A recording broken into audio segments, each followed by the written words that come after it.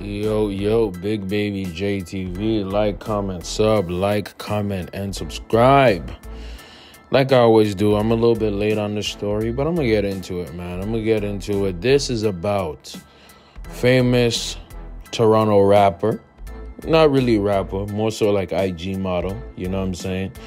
Chromazz from the GTA from Canada, up north, like me. She decided, I think it was a few days ago, to do a little sex tape, with Adam22 from No Jumper and Adam's baby moms or / wife, Lena The Plug, right? And why am I talking about this topic? We've been talking a lot on this channel about, the thought era, right? We talk about Brittany Renner. We talk about the hoes. We talk about stuff like that, We talk about certain topics that, you know what I mean? Maybe Kevin Samuels will talk about, right? So in kind of that lane, right? And for me, on this channel, I declared that we are in a thought generation, right? And where thoughts are getting rewarded, a lot. And I talk about pimping, I talk about hoeing, I talk about that kind of part of life, you know what I mean? And not only because I've understood part of it, maybe I participated in some of it, but overall, man, Chromazz, right? Chromazz, what she's doing now is that she gave up on rap and got back to what she does best. Let me repeat. Chromazz stopped rapping and got to what she does best. Now, I'm not here to, hate on her. I'm not here to be negative towards her. I'm not even here to fully judge. I'm judging a little bit and keep it real. But I'm not here to hate on her for what she's doing. She's going back to her natural habitat, bro. She's going back to her natural habitat, bro. She's going back to the streets. Okay, let me give you an example, right? I'm a big fan of Kevin Gates. Kevin Gates on a song called We Are Strong with Lil Bibby, one of my favorite tracks ever. He says in one of the lyrics, if rap don't work, back to standing in the trap. Okay?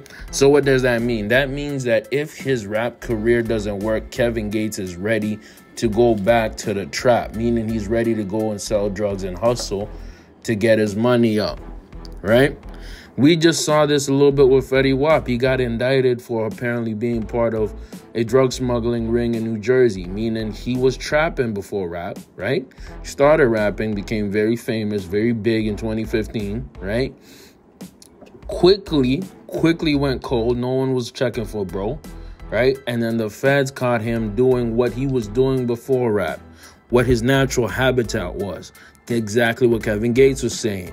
Rap don't work, back to standing in the trap. Meaning, Chromazz's natural habitat is sucking dick. Okay? In conclusion, her natural habitat is selling pum. That is what she is talented at, man.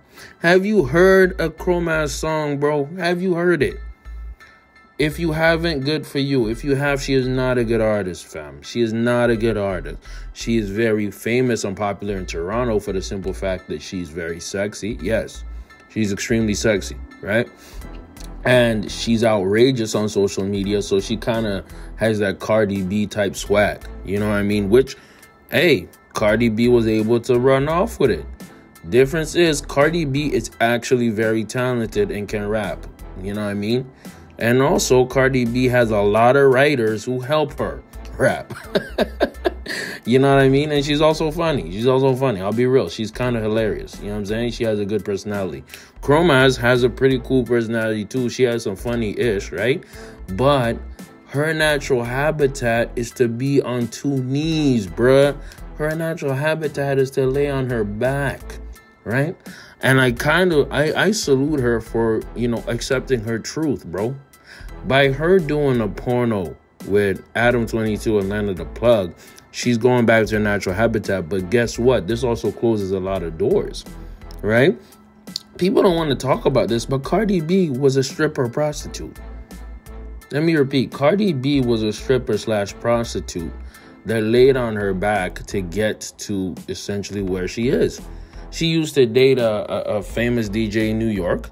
and that DJ was her boyfriend on Love and Hip Hop.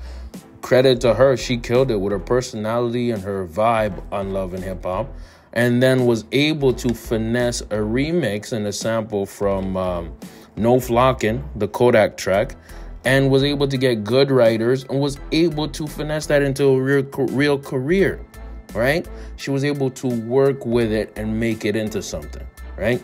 And then you obviously have Kim Kardashian. Thought, pure thought. Guess what? The mom pimped her out. Mom pimped her out, told her to do the sex tape with Ray J. They both released it because that wasn't a leak. That was intentionally made to be released.